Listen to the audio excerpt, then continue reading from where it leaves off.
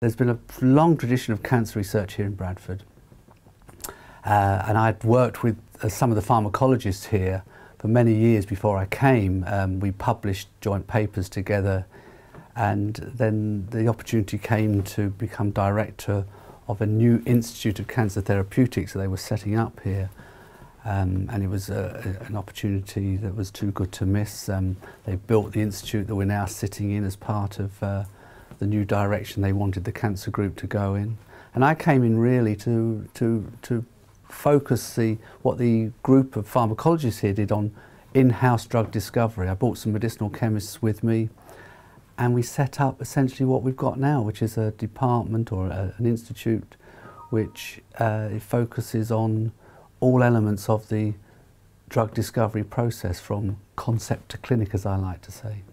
Yes, the smart bomb is a name given to a new type of agent or drug, medicine, that is only active in the cancer and is not active in the rest of the body. And that's one of the goals of new medicines to treat cancer. If we can focus the activity of the molecule so that it does no harm to normal tissues, then that would be a leap forward for a type of cancer treatment. What's special about the smart bomb in particular is that it actually kills the vasculature, the blood vessels that supply the tumour.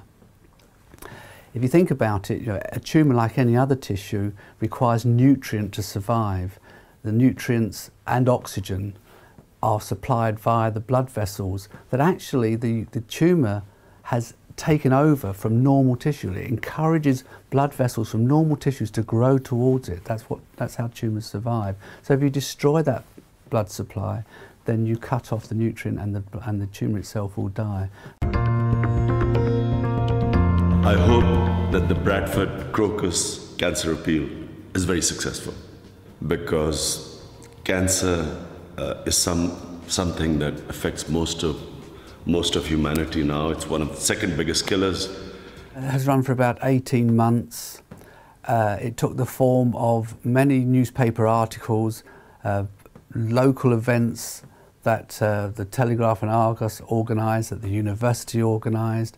There were various clubs such as the Rotary Club got involved.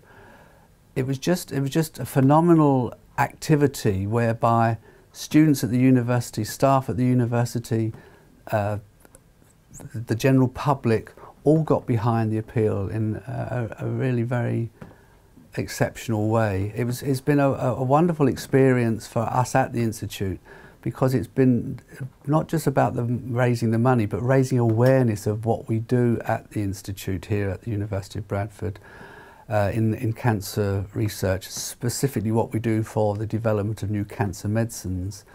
And I think it's true to say that the general public within the Bradford area are much more aware now of our contribution than they were previous to the appeal. Indeed, I would say that we are unique in Yorkshire, that under one roof we have all the elements of the cancer drug discovery process, from drug design, from drug synthesis, understanding how drugs work in the body, and essentially how to formulate them, and in partnership with clinicians at the local hospitals and in Leeds, the development of those molecules into a clinical environment.